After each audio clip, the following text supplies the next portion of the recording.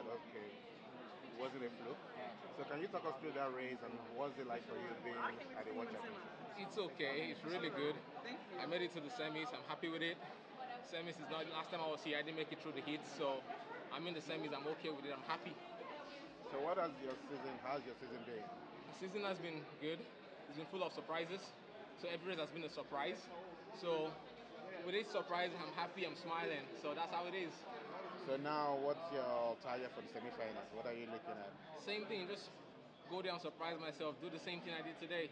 That's all I do. So is there anything particular you want to work on? Not really. I don't know. I was in the race. I have to go back and watch it and think, but not really. All right, all the best. All right, thanks. Those are your 1, 2,